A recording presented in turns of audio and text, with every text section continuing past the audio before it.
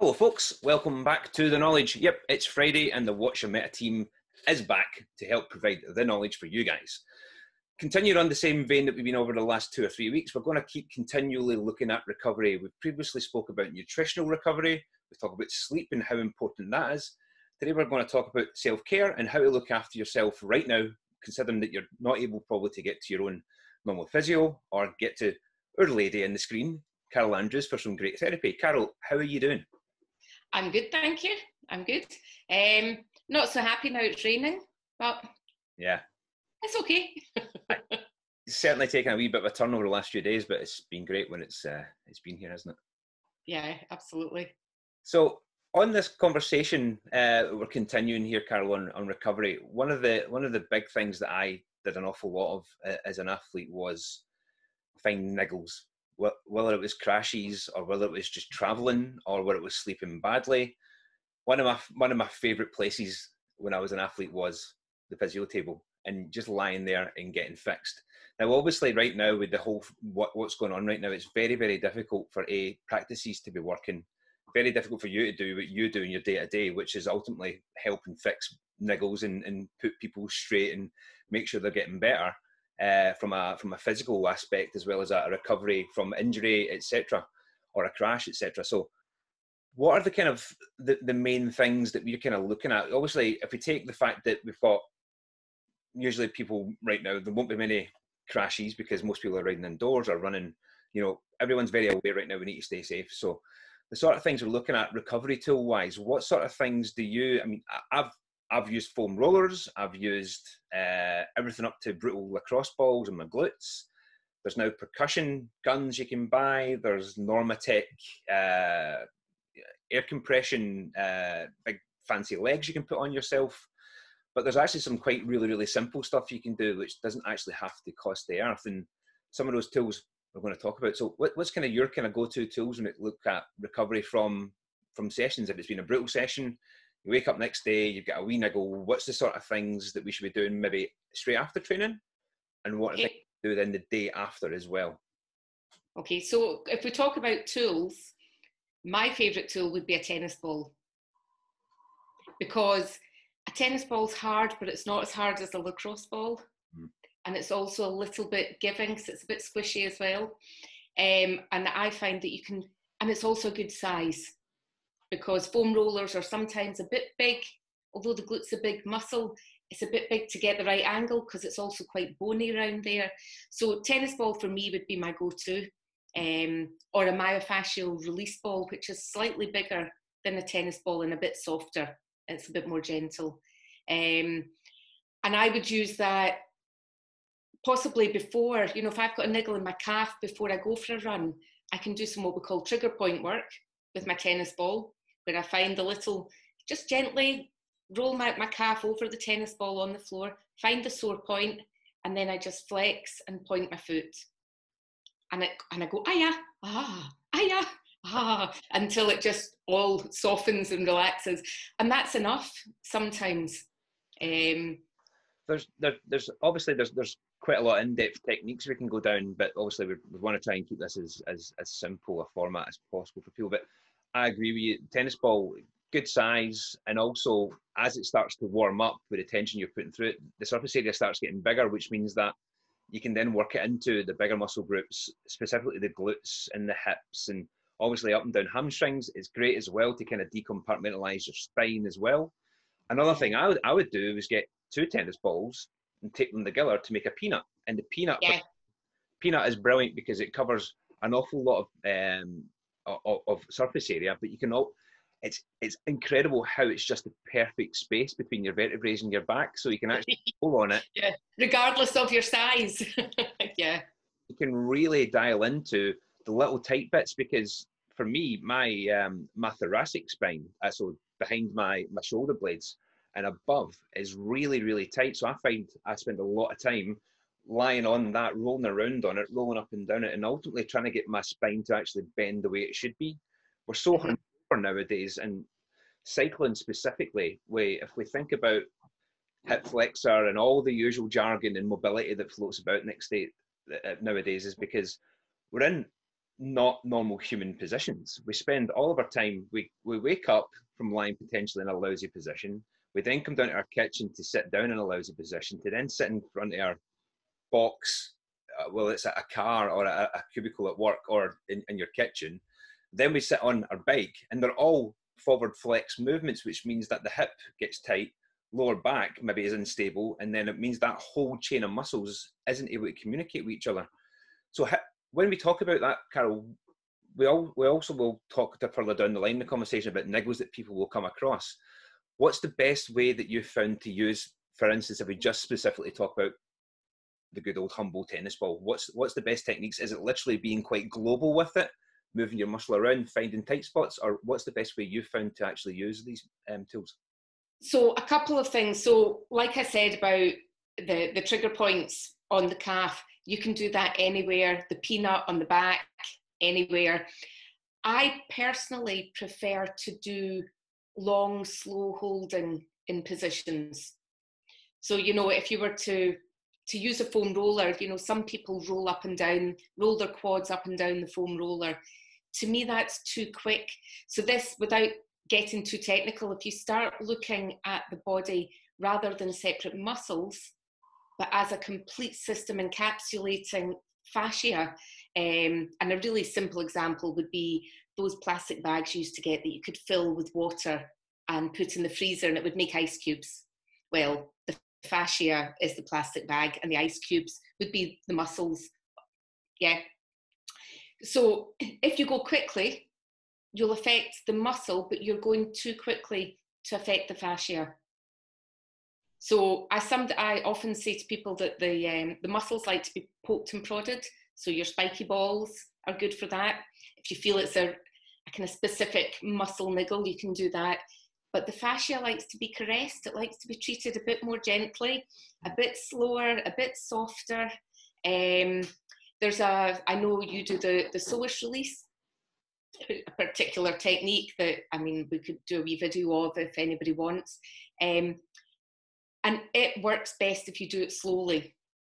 And as you just keep the tennis ball on one area, not with too much pressure, just enough that you can feel it, you'll feel everything ease and almost like it just relaxes and you can feel the body go, ah. Yeah. And then you can just go a bit deeper and a bit deeper.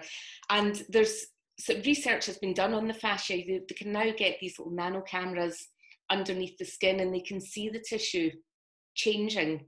So if you put a tennis ball, for example, on your calf, roll on the floor, you sit your calf on top of it, find a sore point, and you just sit there for 20, 30, 40 seconds, however long, until it feels soft. All of the tissue from the skin to the bone will be affected. Okay. Yeah. If you go really quickly, and there's nothing wrong with going really quickly, that's just a different technique, you won't have that same effect through all the tissue. So if we were to use this in a sort of a pre and a post session or exercise kind of format, Carole, yeah, better time to use either technique? Is it better to use a foam roller before you exercise or after, or different techniques? Or is it better to maybe look at the trigger points from using a smaller object, likes of your tennis ball, spiky ball, or peanut? What's kind of the kind of thought process right now? Because I know the research changes all the time. All the time, yeah. You know, one year it's don't do this, the next year it's do that. You know, I would say beforehand you want something that's short and sharp and to the point. So the little trigger points on the calf would be perfect. The slower stuff you want to do afterwards or in between sessions. Yeah. You know, when you're trying to work on niggles.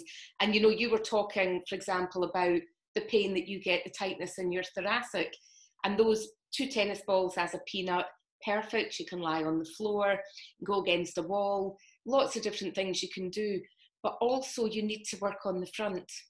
Yeah. Mm-hmm. Yeah, because we often focus on the bit that's sore and we forget that the bit that's sore is often just a chain of events or a repetitive habit that we have. You know, and sometimes unless you follow somebody about, you won't know exactly what it is. I mean, you've described your day, so I've got a pretty good idea. But you know, if you're, like you say, we sit at the desk, we're in the kitchen, we're making our food, we're on our bikes, we're out running, everything is here and forward. Yep. This all gets tight and locked, so we need to mobilise, but we also need to open up here. You know, essentially, our bodies were made to move. They weren't made to sit in one position. So you'll probably hear me say a lot through this interview that the best thing to do is just move. Very true. And I think, especially being from a cycling point of view, if you are a cyclist and then say you do start running, or even if you're doing a triathlon and you're doing an Ironman, you spend 100 odd miles in that aero position, it's going to take you a bit of time to migrate out of ultimately an incredibly forward flex position where you're rounded at the shoulders, the head's tucked in, you're trying to keep aerodynamic, and you're there for anything up to 6-7 hours, depending on how quick you're going. Yeah. Not everyone can be Cam Worth and do it in 4 hours. You know, it's that's pretty rare. But even then, it's still 4 hours in that position. And if you imagine you're going from one extreme to another extreme, opening up the shoulders, opening up that, loosen off that lower back, but more importantly, the angle at which your hip has been sitting for like hours totally changes. So you go from being this really closed hip to having a really open hip where your leg is actually behind you for the majority of the time you're running. So you're doing that with your hip angle. That's a massive, massive difference. And that's where I think a lot of people can come undone when they are maybe a cyclist who's taken up running as a bit of cross training and something. And the first things you always hear is that, oh, my hip feels really sore and my glute's not firing, or their calves get really sore because the feet they gum down. They're not used to having that sort of that angle in their the sort of the angulature that your foot actually rests in, and loading that ankle as much as well. So that pulls all the fascia you spoke about from the foot and the Achilles tendon and that whole sort of heel cord area. That gets really, really gummed up, and we find that a lot of people, when they do just use a tennis ball, or even a smaller myofascia ball, which I know you've had plenty of them lying about the clinic, just roll foot, working on your calf, just releasing all that tension out of that area actually means that you're actually able to run better, and you're giving yourself way more range of movement to play with, aren't you? Yeah, I think the other thing that needs to go along with that is, you know, I mean, we hear everywhere, oh, your glutes aren't firing. Well, they are, you know, but the body's really clever. And if you're, say, like your example, you're a cyclist, you spent all these years doing your cycling, your body's become really, really good at doing that well. Yeah. And then you say to it, now what we're going to do is we're going to do this running thing. I would like to do that quite well as well. But the muscles in the legs are made for cycling. Yeah. In this example, not for everyone.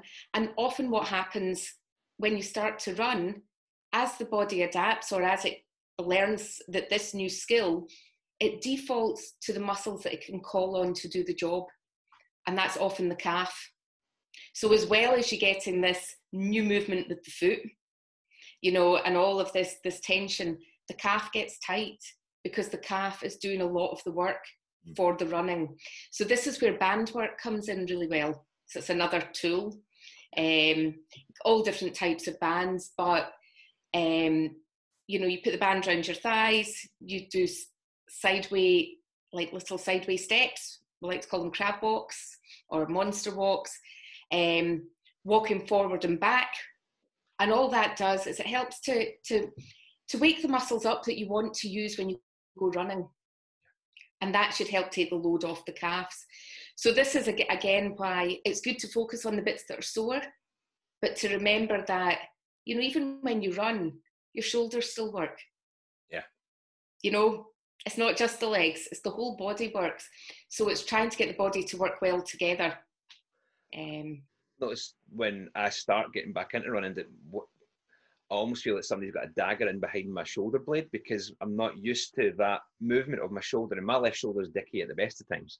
You pick on it when I'm out running, what's wrong with that elbow of yours? I'm like, just but I always find it takes me, it almost feels like I've got a stitch in the back of my shoulder, but it's not a stitch. It's just purely because I think the fascia and the muscle and the joints are in sort of like the rear part of my rib cage, and my spine are just starting to get a bit mobile. And that tends to be like one of my telltale signs that I've not done enough of that opening up my chest. we're Yeah. talking up your chest, but we spoke about glutes, we spoke about calves, we spoke about rolling about on a ball and going up and down our spine. But what can we do for anyone here to kind of take away just a wee thing that we could probably help them quite a lot? It's a really simple thing. How could you use that tennis ball in the frontal planes to help open up that chest and get rid of that rounded position, which we're so used to being in here, here, here, and here? How can, Yeah. what can Yeah. I mean, you can use it anywhere. You can, you know, the pec muscles, you've got two pec muscles. You've got the pec major, which attaches onto the arm, and the minor, which attaches onto the front of the shoulder blade. A little bit that sticks out at the front. And you can stretch both of them with the tennis ball. And again, in the same position, you know, get yourself on the floor and get the tennis ball underneath and just gently apply a bit of pressure. It doesn't have to be all your body weight, because that might be quite sore, you know. But my top tip for the shoulders, and I don't laugh, is get your arms up here. Yeah. No, just get them up here. Wave them like my kids say, like you just don't care.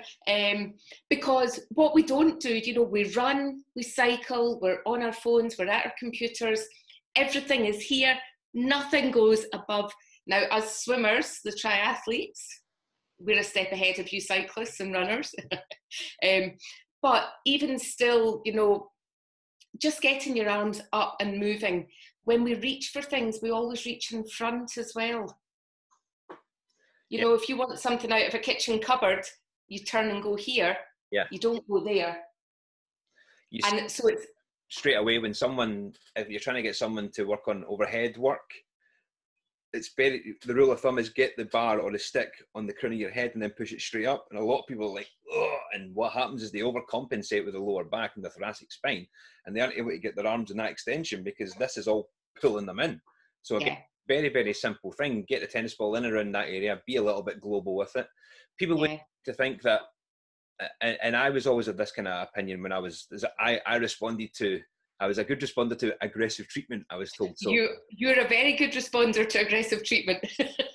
Like, I would go on holiday and get a massage at the spa, and I'd be like, this person's just tickling me. I'm so used to having elbows and, you know, and thumbs in trigger point work, and I can say that works tremendously. It's you're never going to get the same kind of effect from doing it manually or using a tool. Because you're always going to kind of shy away a little bit if you are going too deep on it. That's where a therapist like yourself can say, like, listen, just breathe. It's going to be 5 seconds. I'm just going to do this. And they're like, oh. But then 5 seconds passes. There's a bit more range of movement. Things start loosening off. And then you start seeing the plasticity within the muscle and the joint to really, really help. Yeah. Although all these tools are really, really great, if and when you get a chance to get therapy started again and get one-on-one and manual help from people, it's one of the best investments that I would say ever you could ever do. I used to come and see you for like sometimes twice a week, depending on what kind of load I was doing, and I found that it's great if you can get the time to do that. If you're a full-time athlete, there's no reason why you can't. It should be probably part of your routine, your weekly routine. Get a checkup at least once, maybe twice a week if you can. Sorry, every 2 weeks. But the thing is that people, first of all, they'll be quite shy about jamming a tennis ball into their glutes or an area in case they think they're going to do any damage. Yeah. It's a pretty limited chance of that happening, isn't there? Yeah. Yeah. I mean, I would say the rule of thumb, now this isn't true for everybody. Remember, if you do have a proper injury, it'll be slightly different. But if you've just got something that's feeling a bit tight, a bit niggly, go in gently. You know, you respond really well to that kind of hardcore, you know, the treatment that I come out and I think, well, I hope the next guy that comes in doesn't need that too. Some bodies respond, you know, everybody's body is different and responds differently. And if you're a little bit concerned that you could do damage, reach out to me on one of the social media channels. Although I'm not physically in a premise working, I'm still here to help and more than happy to offer advice. But don't be scared. Trust your own instinct. You know, if you do something and it feels that it's not right, then maybe it's not right. Move the tennis ball somewhere else where it's not quite so sharp. Yeah. You know, when we look, you know, if you look again, if we talk about the glutes, we've got the sciatic nerve in the glutes. Yeah. Now, if you manage to press deep enough to press a tissue that presses on the nerve, that's going to smart. Yeah. And if it smarts, just move a little. Yeah. So you can still working on the area that's sore, but it's not intensely sore. You know, I would say if it's really sharp, then it's too much, unless your aim is something more aggressive like you do. You know, so don't be scared of a niggle, and don't think that a niggle means you need to stop. Yeah. No, this is often a thing with people. They think that, oh, my back's sore. I was gardening yesterday. I don't garden, by the way, but a lot of people do. I was gardening yesterday and see my lower back. Oof, I've really done something. No, you've just been in a different position for a prolonged time, possibly. Now, some people will have hurt themselves, but most people, you're just a bit stiff. My best advice would be to get out for a walk, a brisk walk, or lie on your back, bend your knees so your feet are on the floor, and roll your knees side to side. Yep. I would also say that's a great exercise if you've got tight shoulders. Yeah, because you're, yeah. Okay, because we're here. Now the lats, I'm going to stand up a little bit. The lats start from down here and they come up. Just one of the muscles that's attached to the shoulder blades. We need to move all of it. Yeah. You know, again, the body just likes to move. If you're feeling a little niggle, move. One of the things that I do that exactly, but what also I'll do is I'll pull my knees to my chest and I'll actually roll forward and roll back like I'm having a mental episode in my living room floor.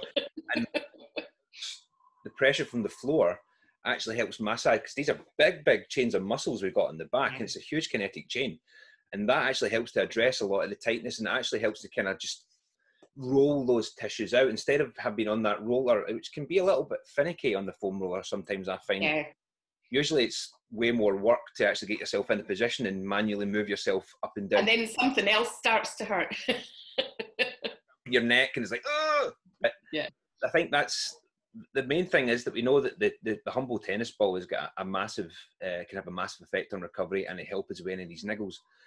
Another thing that kind of has been coming up quite a lot recently, Carole, is that people have been pinging messages, and I'm sure there's people who are watching this who've maybe came across this just recently, is that we're doing an awful lot of stuff indoors.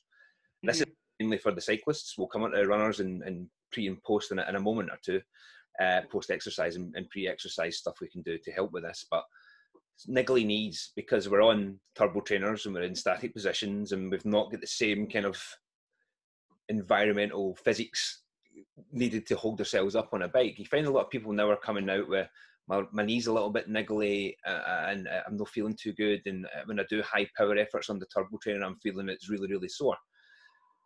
What would be the rationale behind that, Carole, and how can we use even the humble tennis ball to help fix that?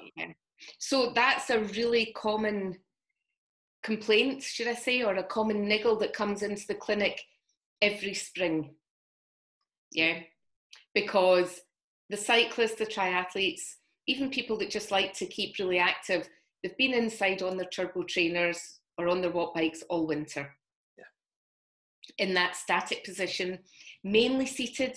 We don't tend to do so much out of the saddle when we're usually crying in the saddle. So it's a really common niggle. So one of the things I would say is, when you're static on the bike, you can physically look at your leg position. You know, when I'm out on the roads, I've got to be looking at the road. It could be that the leg that has the sore knee, it's maybe turned out slightly. It's maybe turned in slightly. You know, it could be in a good position. It could be and I wouldn't be able to help this, but it could be that your shoe needs adjusted slightly for indoors, because outside is a different story. Yeah. And again, we come back to the glutes.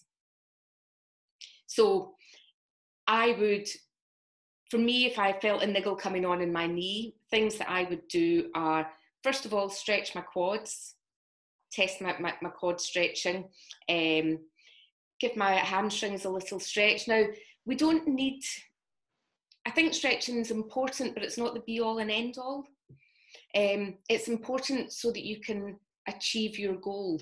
So, you know, if you're a cyclist, you don't need to be able to do the splits, unless, of course, you're you, James. But, you know, you don't need to be able to do that. But what you do need is you need the muscles to be in a good length for the range of movement that you need them to work at. And they can get tight. And when we start to get niggles, that would be a place that I would look. I would also do band work. So back to these kind of frog walks before I get on the bike. They're really, I would do them anyway. Yeah, all the time. And a lot of the things that we do when we've got niggles are things that we should do all the time.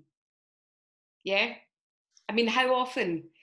Well, I had this sore knee and I did these exercises and it felt great, but my sore knees come back again. Yeah? So another thing I would do, single leg squats. Okay. In front of a mirror. Now, they don't need to be pistol squats. Yeah?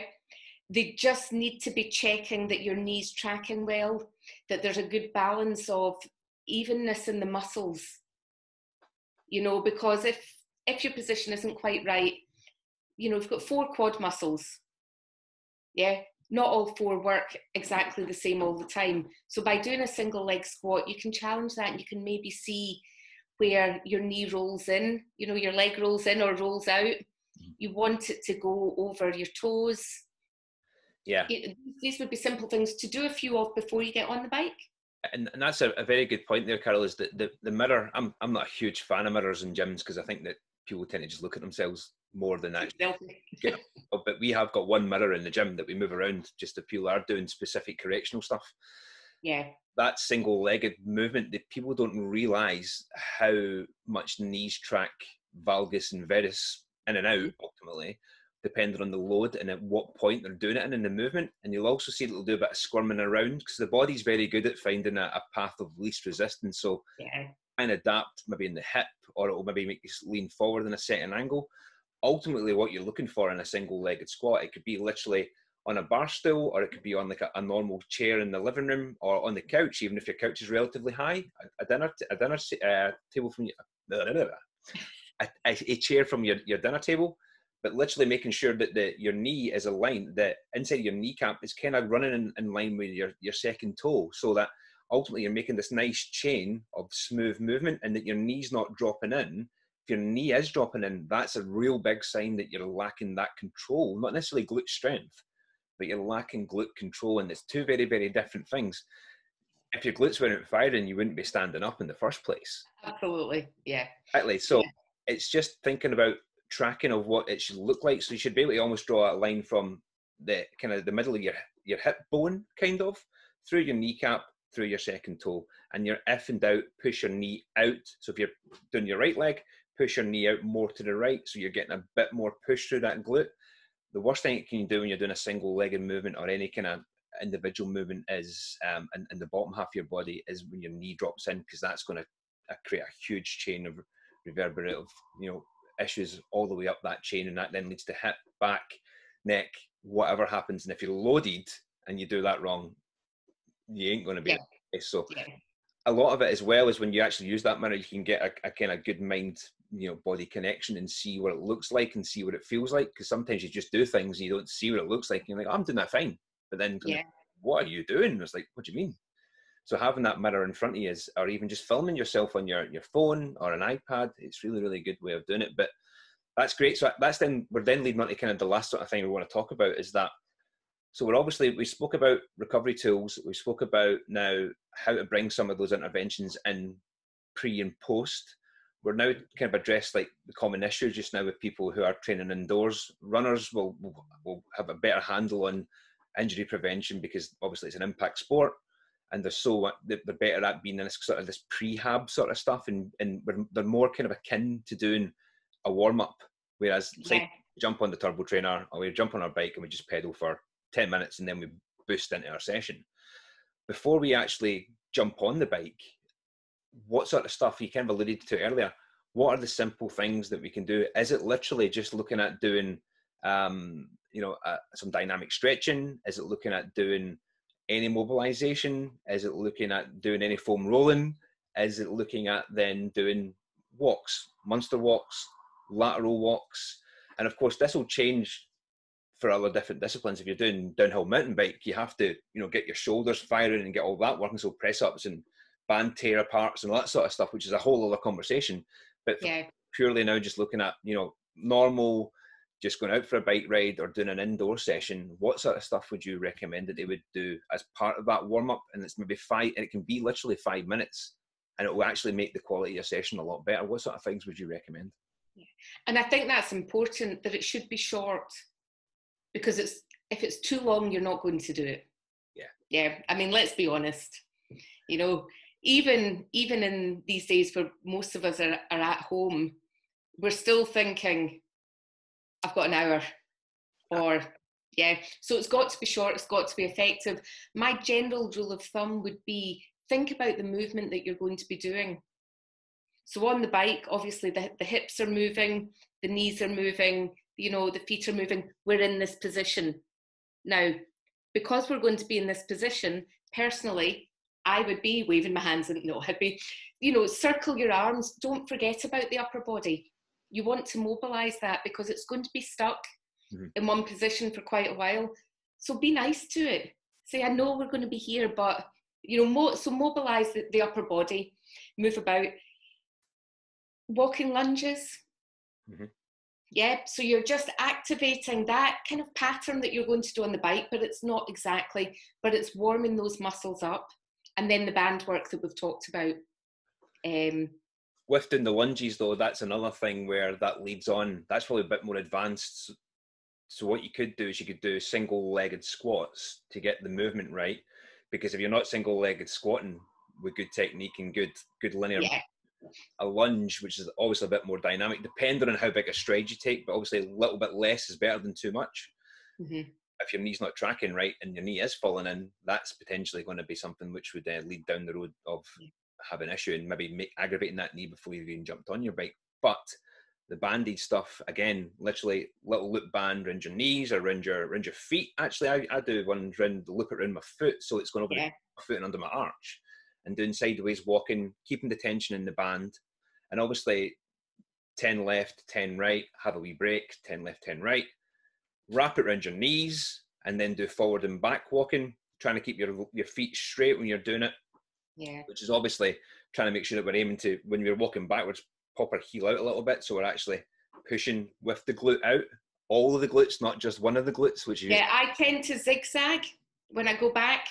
You're zigzagging back, so not a lunge, but a wide step to the side, so that you are doing that activation. You could take it a step back again and make it even simpler, and just walk on the spot with high knees. And maybe swing your leg a little bit.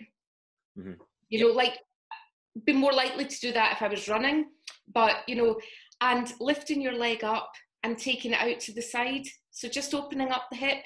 You know, I know on the bike we don't do that, but it just gets the muscles. What you're trying to do before you get on the bike, and what you would possibly do, you know, pre-event or pre-training, is you want to get the muscle pump flowing, which is what helps to, you know, the muscles help to pump all the lymphatic fluid and the blood back up the body. So you want to get them moving. So marching on the spot with high knees, kicking back, side little simple things just to loosen off before you get on the bike.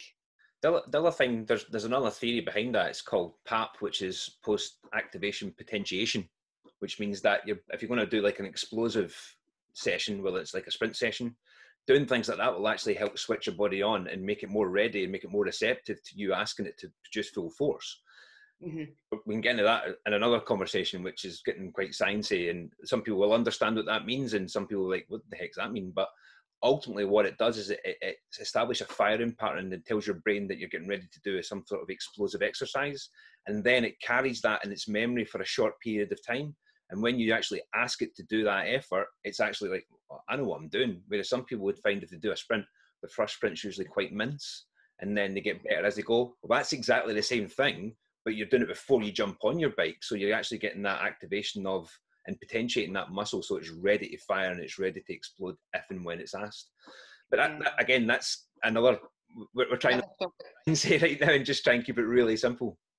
The other thing that people often like to do is stretch before they get on the bike, before they go for a run.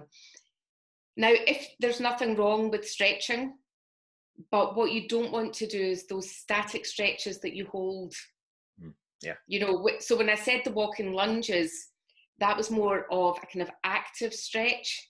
So you're firing the muscles, but you're lengthening them just for a short period as you go through the motion. The static stretching is for the end. Yeah. And that there's lots of research that you can read on why we think that's better, you know, than doing static stretching before you get on the bike or go out. So I think that it's important to know when there's a place for the exercises, like we talked about. When do you use the tennis ball and the foam roller, and how do you use them? You know, we're trying to warm the body up by activating it, like you said, with your fancy technical terms. You know, we're trying to activate the body and get it ready to move at the start. And at the end, we want to be kind to it. You know, the bits that are sore, loosen them off, you know, at the end. I mean, it doesn't have to be aggressive treatment, but if you do find something that's there, just try and be kind to it, and slowly it'll kind of work its way through. And sometimes that can take a couple of days. And you want to do is smash something so badly that it ends up bruising, or it gets really, really sore, and it ends up 2 or 3 days before you can go back to it. And you potentially not doing more damage to it, but you're actually making the recovery rate a lot longer than it needs to be. Yeah. And I would say that for, you know, people that think they've maybe got a mild strain in a muscle, people's instinct is to stretch it, and quite often to aggressively stretch it or stretch it all the time. And actually, we will want to do that possibly, but we want to do that with a bit of strength work as well, generally. But if you do think you've got a tear, reach out. You know, if you do think you've got something more than a niggle, this isn't what this is for. This is just for general niggles. You know, it could be that you've slept funny and jumped on the bike, and you know, there's a catalogue of things. But if you've got something a bit more, then do seek advice. Yeah. So on that note, Carole, obviously you're part of the Meta team. People reach out to us on the website. We've got info@whatsyourmeta.com. Carole@whatsyourmeta.com. We'll link all this below in the description, but you've also got your own thing on Instagram, haven't you? So what's your the Meta Treatment Room on Instagram? We'll pop that in as well. And feel free to ask me any questions. I'm happy to do very rough looking videos of things to do to help, especially during this time where a lot of our bodies are under a lot of different strains from normal. You know, I'm sitting a lot more than normal. I know. And it's not even that. It's even if you get the kids about as well, it's like sometimes you're leaning over and you're being lazy with lifting them up, and you're moving things around, and you're maybe a bit more manually intensive in different ranges of movement to what you're used to. And if you take the gardening point of view you spoke about earlier, that's when things can just kind of start flaring up, isn't it? Yeah, and stress as well. You know, for some people, this is quite a stressful time. Oh, absolutely. And we can't forget that can have an impact on how your body feels. Yeah, totally. You know, those days when you know you want to go out on your bike, or you want to go for a run, and actually you just don't really feel like it, and you're feeling a bit heavy and a bit sluggish. Those are the days I would say make sure you do the thing you were going to do, at least part of it. But stress can have a big impact on that. So be kind to yourself. Just kind of described every day I had when I was a professional cyclist. That's why you had so much treatment. It was a lot for this as well. Know what they say. Do as I say, not as I do. But absolutely. Thanks tonight for giving us your time. This is going out obviously tomorrow morning at 12 o'clock. So everyone will know that because we'll be watching it. But thank you for your time. And again, some nice wee nuggets there just to continue that story about recovery. Things will move on from here. We've got some really good chats coming up in the next couple of weeks, as well as our weekly lockdown workouts, which go out every Monday, and obviously our insights, which drops every Wednesday. So do please stay tuned to our new continually growing content now on our YouTube channel. If you like what we're doing, give it a wee click, give it a wee subscribe, and do all the usual things that YouTubers ask you to do, like click on the notification bell and give us love and thumbs up and all that sort of stuff. But thank you once again for being part of our knowledge series here on YouTube, and we look forward to seeing you guys next Wednesday for Insights, and then again next Friday for our next edition of The Knowledge. Carole, thank you very much for your time, and have a great weekend. You too, thank you. See you later. Bye.